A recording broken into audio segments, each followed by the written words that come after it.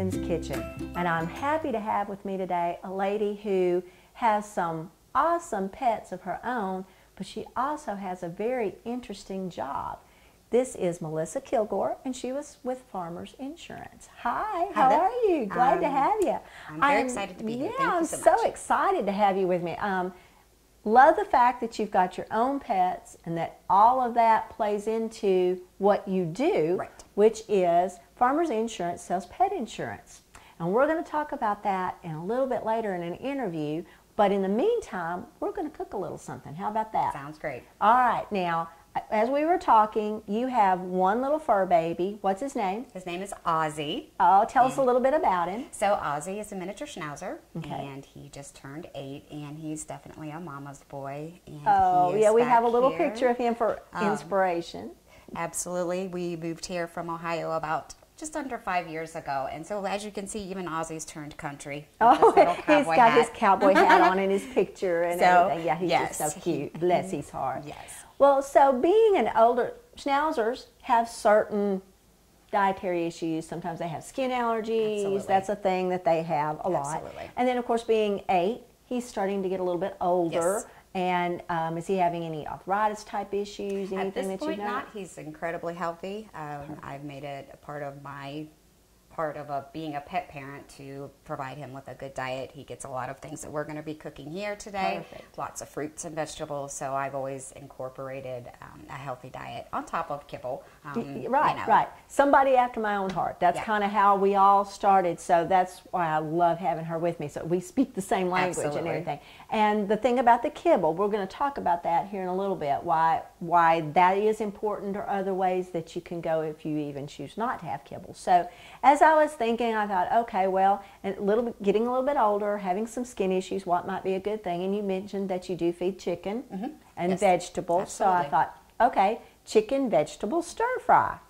And the first thing you think of when you think of that is you think monosodium glutamate. That, for some reason, is the first thing in Chinese Absolutely. food, you know, that comes to mind. You think, oh, I can't feed that to my pet. Well, no, and you shouldn't eat it either.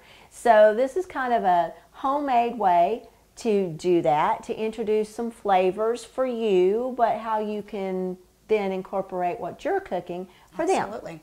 Okay, the first thing, everybody does stir fry differently. Some like to just kind of throw it all together at one time.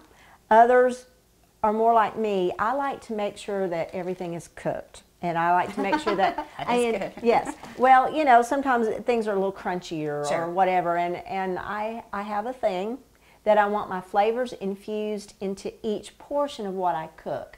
And sometimes when you kind of throw it all together, it's all over, but it's not maybe necessarily infused. Okay. And especially important when you are sharing with your pets. You want to go in stages because there's certain parts of what you eat that's perfectly fine. Right. When you get to seasoning and those types of things, not so much. Absolutely. So the first thing I'm going to start out with, and I've kind of put you on the spot, you get to be the cooker. That okay? is fine. Is chicken. And I've got just boneless, skinless chicken breast. And again, very picky on what I do. So I like kitchen shears. I don't know, do you have kitchen I shears? do, absolutely. Yes, I love it because I can get just the right size. I can decide, do I want it cubed? Do I want it in strips? Whatever I want to do. And I like to cut off all this white stuff, you know, that makes it kind of Yes, chewy yes. and all that kind of stuff. Some of the skin of it. Now, there's no true skin on there, but just that little bit of tough stuff. So while we're doing that, let's talk about some of the other things like that you cook for your pet. And how did you get started? What made you decide that you wanted to feed them food? Well, our first schnauzer, Dutch, he was diagnosed with diabetes at the age of 7 in 2010. And so after he was diagnosed, it went very quickly. So he stopped eating. So I had to do a lot of research myself, you know, with 2 small children, trying to figure out how I can help my dog who was suffering. Right. So I did a lot of research, and really chicken was the only thing he would eat. Wow. I had to, and it got to a point where I would just let him eat anything as long as he was eating. Right, But I would have to hand feed him chicken, and so unfortunately, we did everything we could. We did have to let him go. Cancer was just throughout his body, so when we decided to get Ozzy, I did tons of research on everything from, raw diet to cooking at home, and it became very overwhelming to me. As a mom, it can be with a job, a lot of things that we do. I mean, sometimes I come home and I don't even know what to feed my kids, right. let alone make dinner for my animal. Absolutely. So simple meals like this are perfect that you can give your pet and still feel that you're doing something healthy for them. Right, doing something in addition rather than just throwing a cup of kibble down on the ground and buying a McDonald's hamburger, you know, and rolling on. Yes. Absolutely. And that's just kind of basically the primary goal of Best Friends Kitchen, is to say, here's some tools, we're showing you some things like you did. Don't overthink it. Right, don't overthink it. Do a little research. Go out there, as long as you know what they cannot have. Correct. Then it's an open door to what they can have, because being an omnivore, which a dog is, they're more open and capable of eating the things that we eat. So it does make it a whole lot easier. It's just training them, especially if you don't catch them when they're a puppy. Transitioning, they say, well, dogs will eat anything. To a degree, they will, but sometimes they don't. They're just not used to vegetables or anything crunchy, anything raw. So that takes a little bit of time to incorporate that. But Ozzy learned very young that he liked just about everything. Yeah, absolutely. And if you're eating it, so much of the time it's, if you're eating, then they want to eat it. They want to try it. So yeah, I just am so glad to have you. So that's what got me into really wanting to learn more about how to cook healthier for myself also. For everybody, right. And do it economically. Sure, absolutely. And that was another thing, it can get very costly, especially if you're buying special kinds of meats and things like that. Right, and the higher quality pet foods that you go to buy. A 15-pound bag, $42. Yeah, it's well, how long is that 15 pounds going to last you? And you will find out, even on a higher quality food, they tend to eat more kibble than they do of the food that you are preparing for them. I don't know if it has to do with metabolizing. It just has to do with a lot of things, and you're meeting those needs. Now, kibble does one thing that's very important, and I don't know if you came across this or not, and we'll talk about that. Let's go ahead and get this started out. I wanted to show you what I do. I like to mix. They talk about healthy oils these days, and of course, most of them, you don't have too many of the really polyunsaturated, the higher things, but there are some that are better than others. I like to use, depending on how I'm cooking, olive oil is a standard for me. I like to use that a lot. If you're doing a stir fry, you could actually use safflower oil. Safflower has like a higher tolerance for the heat. So if you're really stir frying and you're one of those that likes to get the wok and go blah, blah, blah, blah, blah, like that, you can get it smoking really bad if you don't use the right kind of oil. So that's a good thing, but olive oil tolerates pretty well.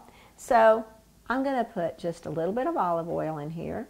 Do you ever use coconut oil? I do use coconut oil. I'm a huge fan of coconut oil. Yes. I use that a lot. And that's a taste that some people can taste, others cannot. So you have to know, do I like that? Like in this, it would be a great addition. It would be a great thing. There's other things that you might cook it with and you can taste that too much. So, but as far as healthy, healthy. Oh yeah, even just taking the coconut oil and rubbing it on your skin or on your dog's skin, on their tummies, and everything like that. So it's a good all-around type thing.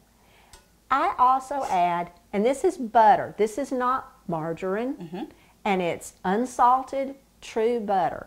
And I use that only because it adds color. When you caramelize with anything with butter, how it helps to make things brown. That's why I do it. I think it has a little bit of flavor, but I just kind of like the color that it gives. All right, I cubed this, cut off all of the stuff I didn't like, and I'm just putting it on in. And if you want to stir a little bit, I'll turn the heat down now. You just kind of stir, and as we're going, let's talk a little bit about the kibble, like we were saying, and what you can do. The kibble these days, pet foods have come a long way. They have. I mean, for many years, right after the recalls came out and everything, I guess it was concerned pet parents decided we've got to make a change. Right. We've got to have a voice in what's coming Right. to us. So the pet food companies have made strides. They are much better. They're much better on what the ingredients that they have, with the cleanliness of it, those types of things. The first ingredients is a major... Yes, to some degree. Now that they're trying to make them hold at that, there is no true FDA regulation on pet food like there is on our food. So should you be going into buying something a long time ago, they didn't even have to stay. If they said it was chicken, but pork was less expensive when they went to do it, they could actually use pork and never have to tell you that they substituted it. Now, they have to at least say they can't be pulling that stuff. So you can feel better about it, but you still, when we buy prepared foods, what's the difference in going out and buying canned chicken versus buying chicken and preparing it yourself? Makes a big difference. So that's another reason why we like to cook for our pets. We know down to the detail. Right. We don't have to worry about additives. A lot of times our dogs are allergic to the additives in the commercial pet foods. It's processed. Sure. And so you have to have additives. You have to have preservatives, or that food's not going to last that long. Right. Even the fresh pet and things that you buy in the store, that has a long shelf life. Like you can buy it and it's good for 3 or 4 months. What we cook is not good for 3 or 4 months, no matter what you do, because there's no preservatives in it. So those are things to think about. A lot of times you may say, oh, my pet is allergic to grain, or they're allergic to chicken, or something like that. Many times you don't know that that's the truth until you do what's called an elimination diet. And your vet can do it, or you can do it for yourself. If you suspect that my dog's allergic to chicken, well, the best way to prove that is cook a little chicken. Right. Give it 48 to 72 hours. If you feed it to them and there's no reaction, then you know it's really not chicken. It was something in the type of food that you purchased. If you think that they're allergic to grains, piece of bread. Easiest way to find that, wheat bread. Give them a little bit of bread. So many times people wind up having to pay for these really expensive pet foods, thinking that they're allergic to one ingredient, and it's really not.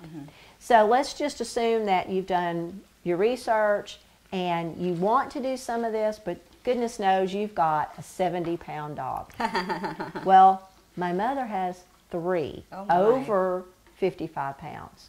So you can imagine that cooking full meals for them it's still more economical, but who's got the time? Sure. So you have to think in ways of what can I do to supplement to make this a little bit healthier, but not necessarily do all of it. And as you mentioned, you do this and put it on top of your go-to kibble. Correct. So that's where I say that's the best thing you can do, is find out what works for your pets and then use these as supplements. Anything that you can do that's healthier to add to that is perfect.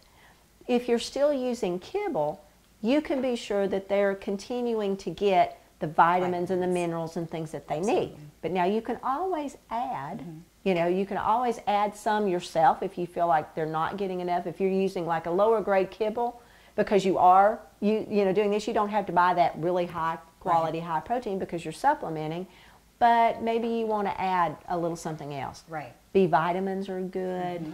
Like we talked about, the salmon oil, fish oils. You can add those to your food for your pet and just feel like, hey, I've added a little extra ingredient here and helping out. That's right. So a little bit goes a long way. Yes. So it makes it not so overwhelming. Right. And then as you're going, that makes you think as well, what am I leaving out of my own diet? What have I not had? I'm trying to think of a rounded meal, that has so much protein. And are you aware of how much they actually say protein to carbohydrates to vegetables that they really recommend? Well, I know what it says on my dog food, but I don't know what the actual recommended is. Okay. Normally they're going to say 40% protein. Okay. 30% carbohydrates, so you're up to 70. Right. So then you've got 30 to play with. You can take that up in vegetables. Right. That's a lot of vegetables, but you've got fruits and vegetables to add in there. Or you can reassess your animal. If you have a very active animal or whatever, you can increase your protein levels a little bit, making sure that they have been to the vet and they don't have any kidney issues or anything that an increased amount of protein would bother. Right.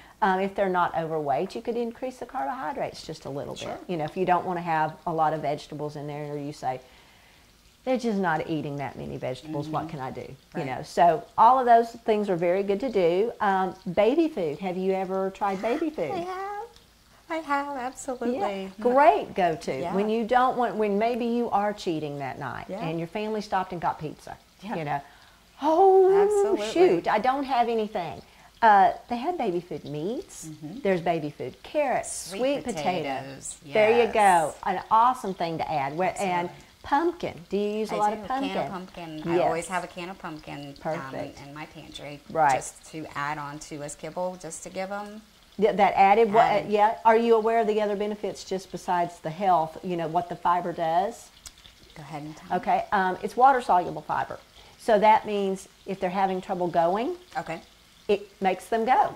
If they have diarrhea, it absorbs the extra water. That's wonderful. So anytime you're noticing maybe in your changeover, you go slow, but still maybe you gave them too many vegetables or there was something that didn't quite agree with them the first time. The next time you feed them, give them some canned pumpkin. That's a great, And that will definitely, great tip. yeah, take that up. All right, we are going to continue browning this chicken, and when we come back, we're going to do the vegetables, talk about the vegetables and everything and incorporating everything together. Hi, my name is Melissa, and this is my home away from home. Insurance can be overwhelming and confusing. Am I underinsured? Am I overinsured? What coverages do I have? What do I need? I get it, believe me, I understand this is a lot, but I can help uncomplicate this process and better help you understand what your insurance needs are. Today's consumers want simplicity. So the question is, why choose Farmers and why choose me? Here at my agency, this is my staff. So when you call, you're going to get one of us. You're going to get a real person. It's not a call center. It's not a 1-800 number, and you won't be transferred. We care. I care because I've seen the devastation that happens when a family loses everything they have and they just found out that they're not properly covered. So with Farmers, we can specifically tailor your auto and home policies to specifically what you need. We can insure your motorcycles, your campers, any other toys, seasonal homes. If you own your own business, I can help you with a business policy or just a general liability policy, commercial auto and workers' compensation, and even our fur babies, which is important as well. Bundling saves you money, so the more you bundle, the more you save. But the most important policy that I can ever write you is to insure your life and the lives of your loved ones. With me, I'm your one-stop shop for all your insurance needs, and it only takes one phone call or one email to get things started, and there's never any obligation. Quotes are always free. So when was the last time that you talked to your insurance agent about your coverage? Give us a call today, 615-890-8060. We can't wait to talk with you.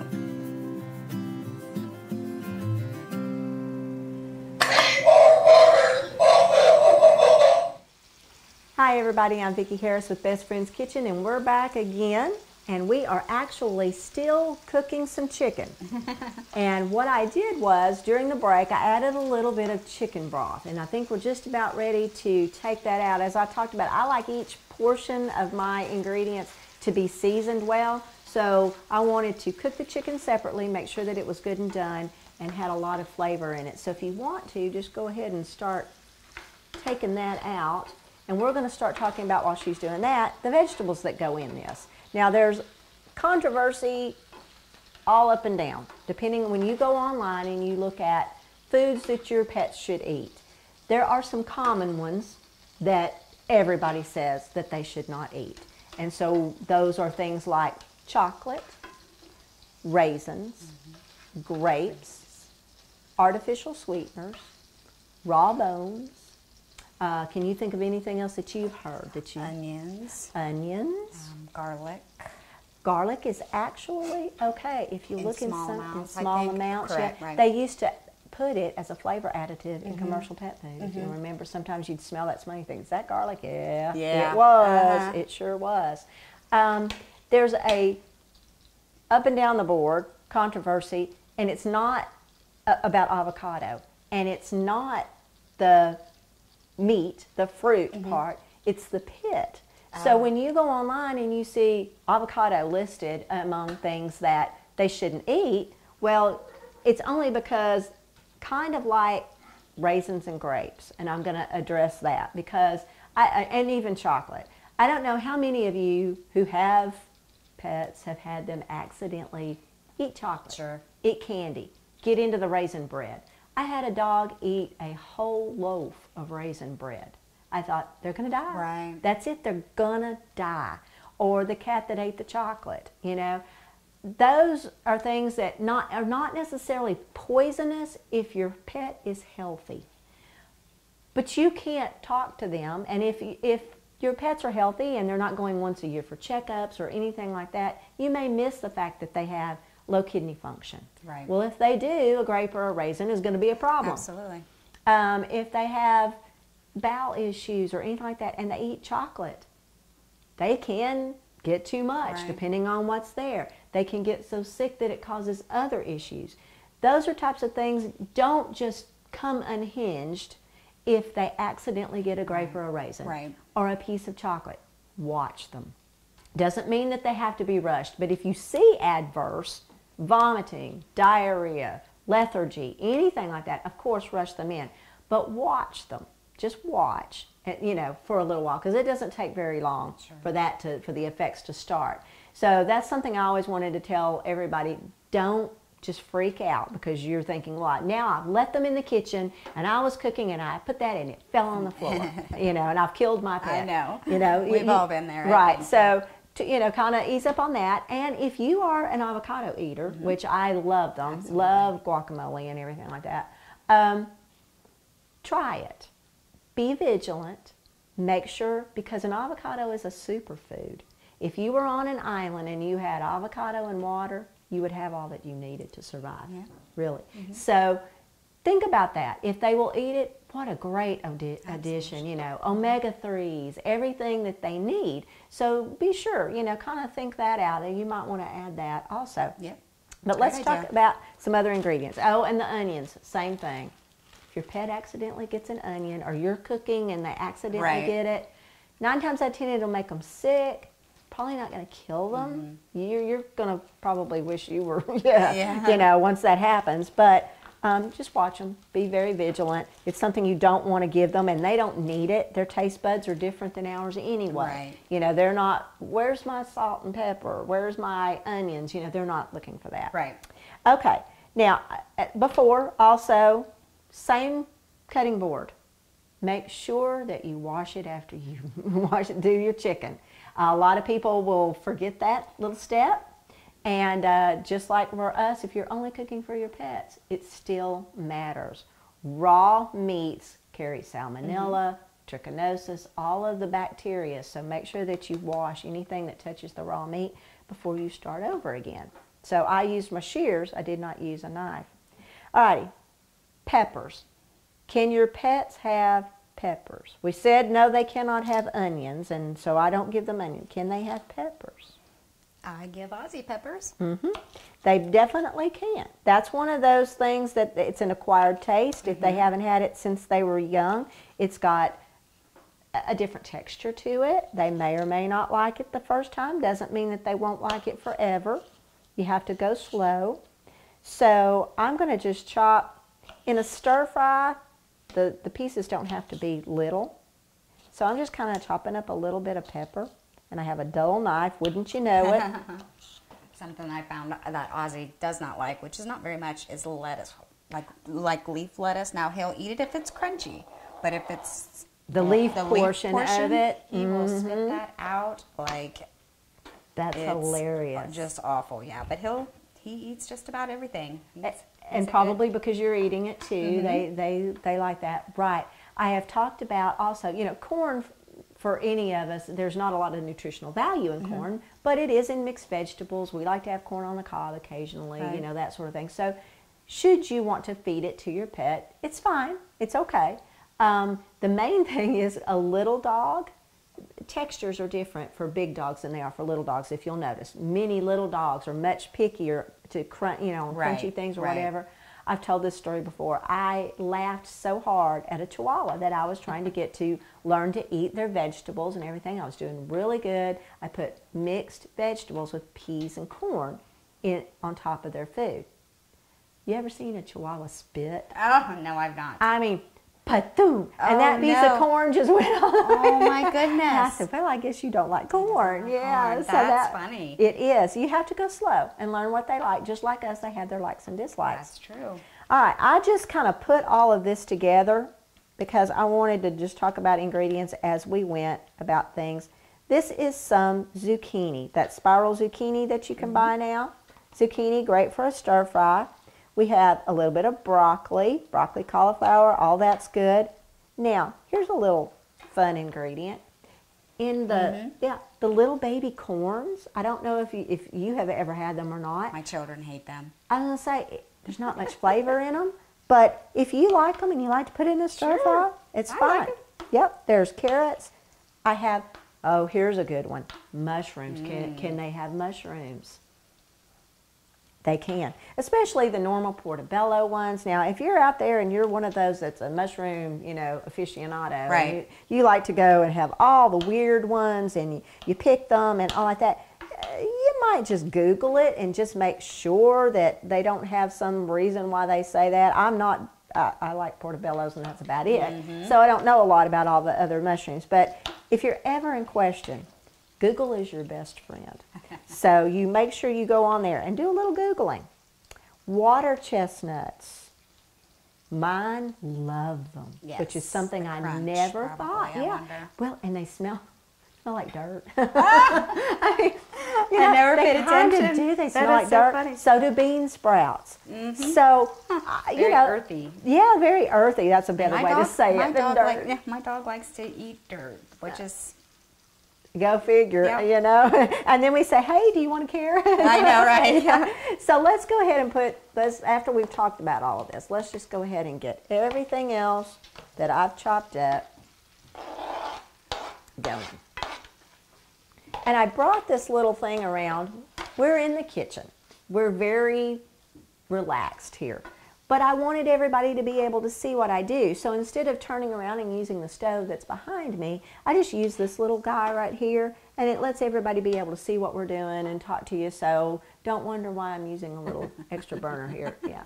So we're trying to get it hot now so that it's going to go ahead and stir fry. Again, I like to season everything. But this is going to go to my pet.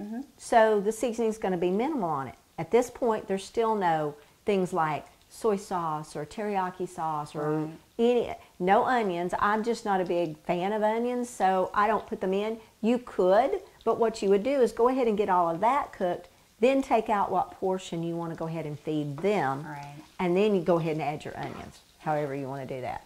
I like to add low sodium chicken broth. It is a good flavoring. So if you think, I had one friend of mine say, you know, I decided I was just going to eat like the dogs.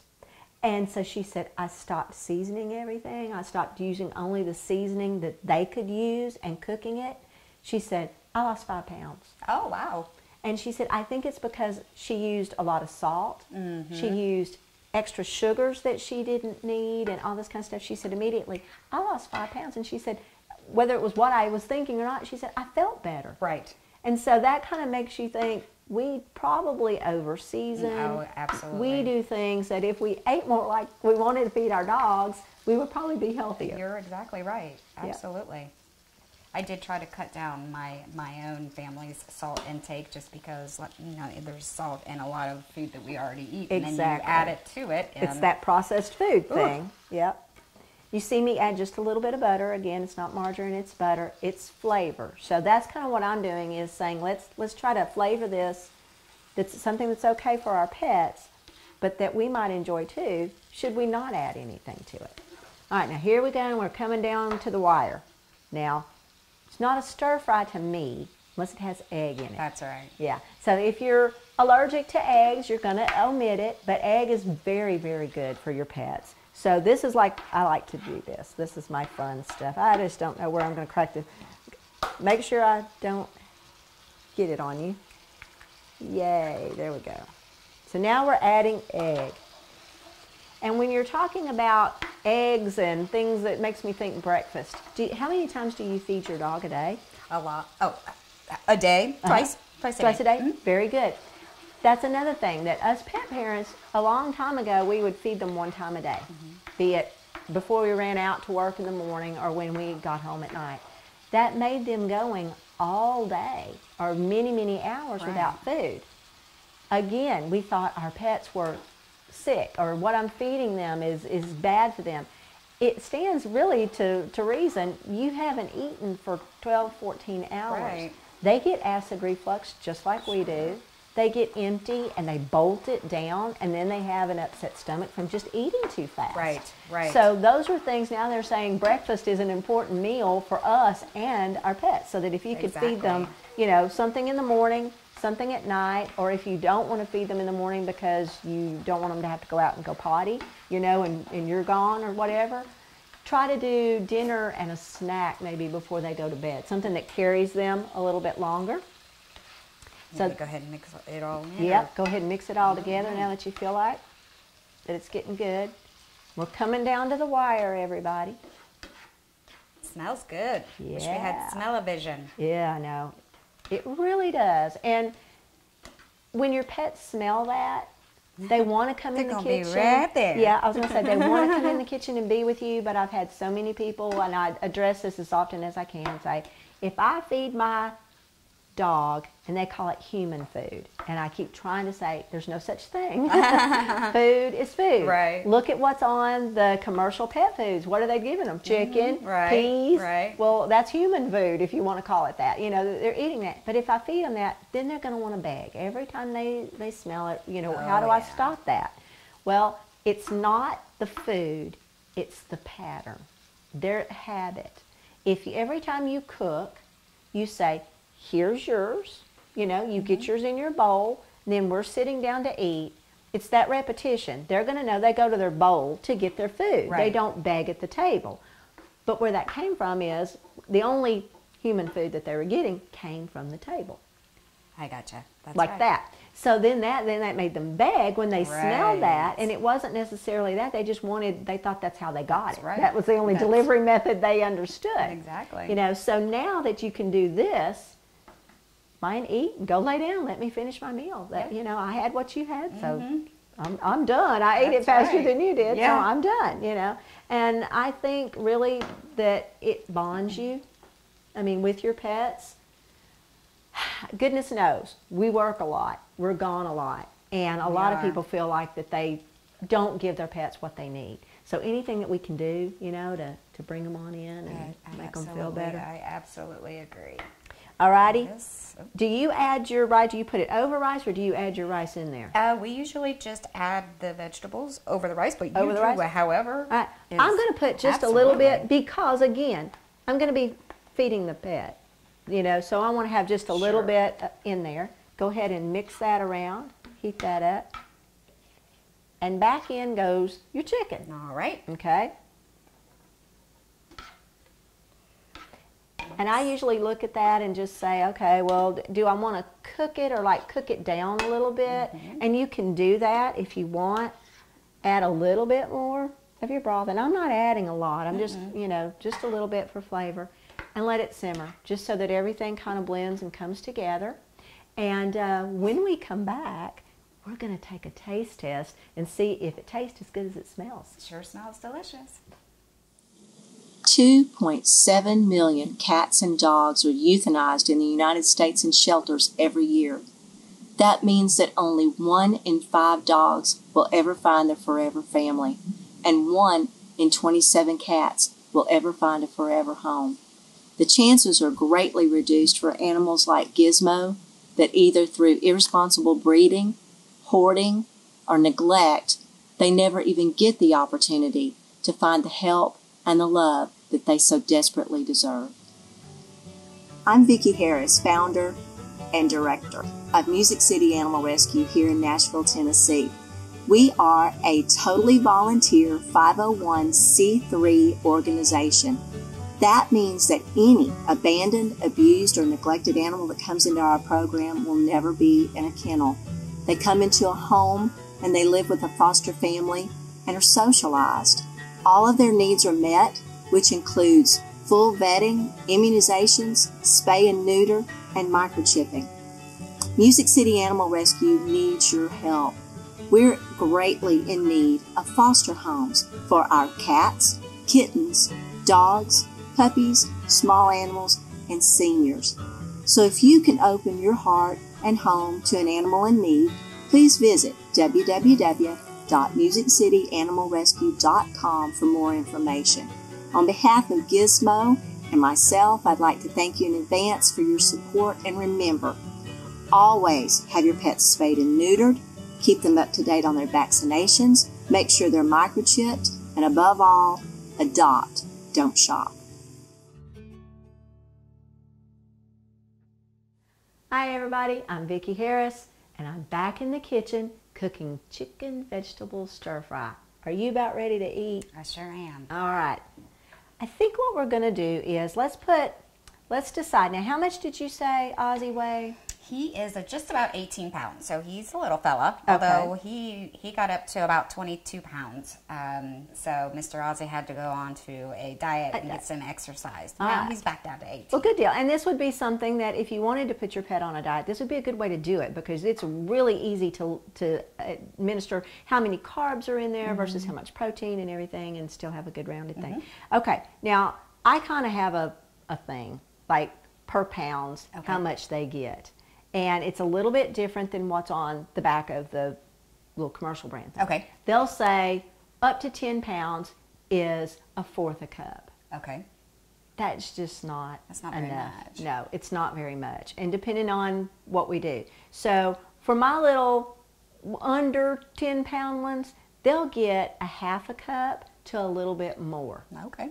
And so if you want to just do, I just kind of eyeball it. I mean, you get used to that. So just put a little bit in there, and that'll be, we'll set that aside, and we'll send that home for Ozzy, because there's absolutely nothing in there that would hurt him. So he can pick out what he wants.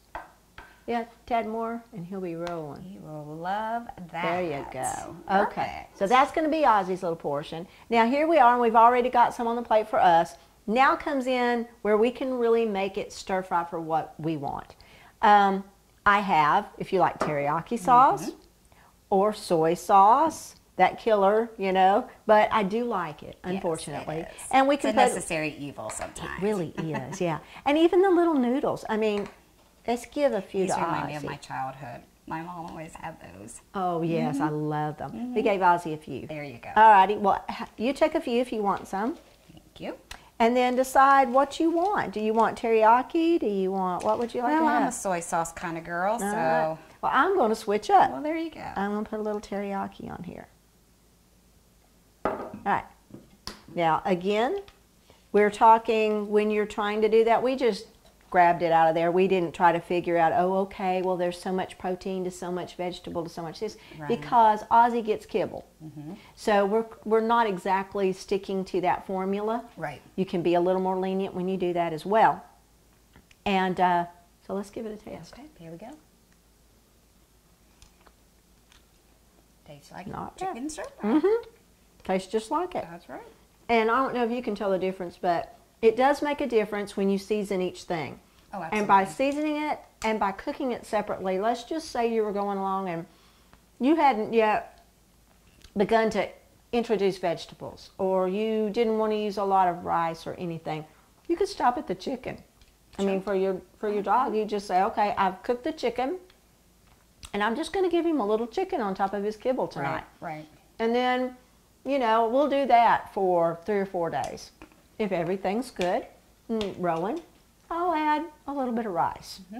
Then, okay, you did real well with that. Let's add one vegetable. Try to go slow. Right. Don't put a lot of things, because you can't isolate. If you put too many, Exactly. you can't isolate what the problem is. Very similar to how we should do ourselves. Exactly. If we have, Or how we do our babies. I mean, you know, Absolutely. think about it. When they first start eating foods, they'll say they eat this food. Right. And then they go to this, and then they go to that. That way you can learn, and their little bodies have time to adjust. Absolutely. Makes a big difference. Well, thank you so much for being with us. I enjoyed it so much. It was so much fun. Yes, I am looking forward to, after we are through eating all of this, we're going to sit down and talk about pet insurance. Now, Farmer's got a great plan, and I think all pet parents need to at least look into it, because goodness knows that even though we try so hard to keep them healthy, things happen. Right. And it can be very expensive. So I think this will be a great opportunity for everybody. And you can see that interview on Patreon, Best Friends Kitchen. We also have a website, bestfriendskitchen.org. And you can email us if you have any babies that have special needs or you want to ask us a question. It's bestfriendsKitchenMusicCity@gmail.com. So again, I'm Vicki Harris, Best Friends Kitchen. Please join us again.